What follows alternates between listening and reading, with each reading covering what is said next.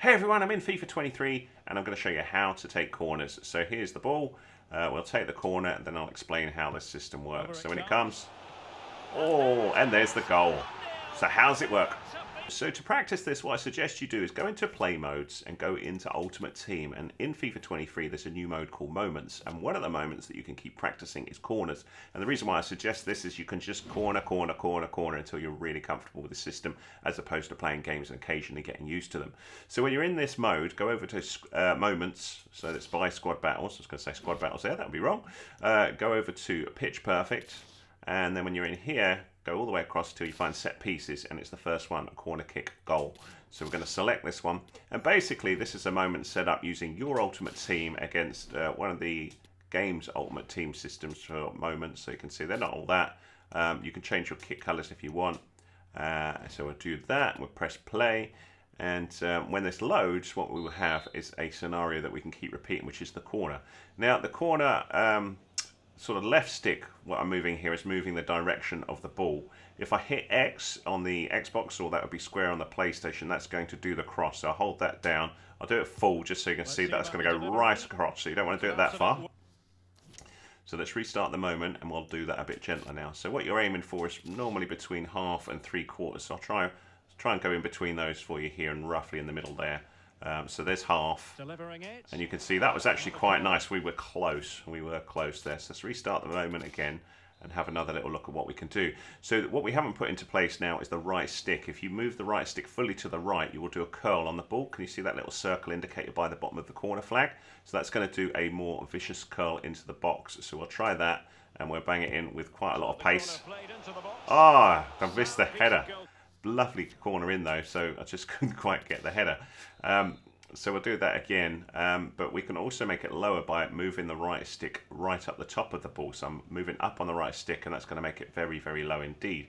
So if I go maybe there, add a bit of pace, it should keep the ball nice and low. You can use set pieces. If you look down the bottom left hand side, if we press down on the D-pad, you can then choose up, left, right, or down depending on what you want to do. So if we want to say run near far post, we can do that, and that's what they're going to do now.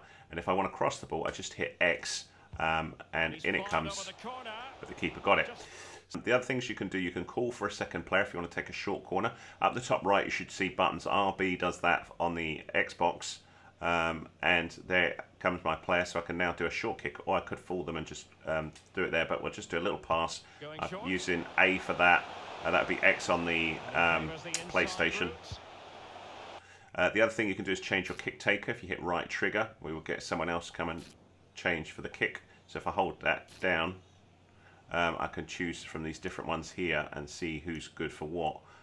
So we can see the different ones. So curve is obviously means they're going to do a good curve, but you can see Alexander-Arnold is about the best that I've got here. It's not really anyone who can do it. But if you don't kick the ball quick enough, it's going to do that. It's just going to automatically kick the ball because you can't time waste too long.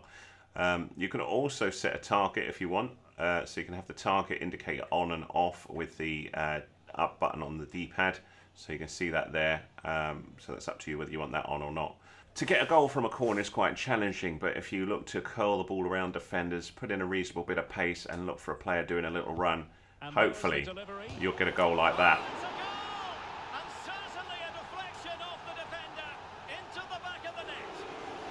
So we'll see the little replay there.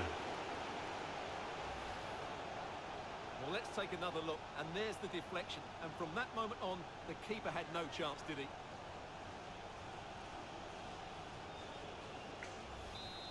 To set your corner takers, you can do this inside Ultimate Team in the squad view. So if you go into here, then hit your left trigger or whatever it shows as squad actions, that would be L2 on the PlayStation, and go over to custom tactics, select A, or that would be X on the PlayStation, and then right button or R1 over to roles, and here you will see your left corner and your right corner takers. So you can see in my case here, it's Trent Alexander-Arnold for both. If I want to change it, I simply hit select here, and then I can see some key stats like his curve, long pass, short pass, free kick accuracy here, and you can see he's all good for these, so that's why it's suggesting to pick him.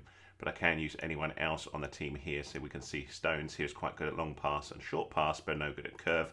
And Chilwell is not bad either. Kovacic is pretty good with the short pass, but free kick accuracy is so-so.